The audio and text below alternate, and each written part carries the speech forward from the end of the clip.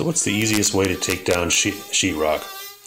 I've got a good sized basement project where I'm removing the existing low ceiling. I'm going to raise the ceiling by about 6 inches. So I've got to tear down this popcorn covered ceiling. I've gone to YouTube and I've got people telling me that I should be using a hammer, swinging the hammer.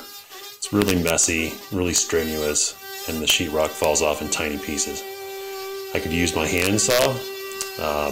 That's also pretty strenuous.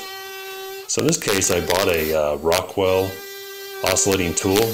I've got the default wood attachment on there, and I'm just scoring the surface of the sheetrock. I'm not really trying to punch through.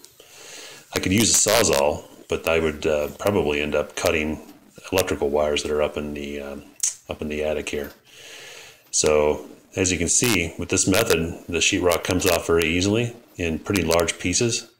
In some cases, even the stuff that's on attached to the 2x4 comes off. Very quick, very easy. I think this is the winning method. Enjoy.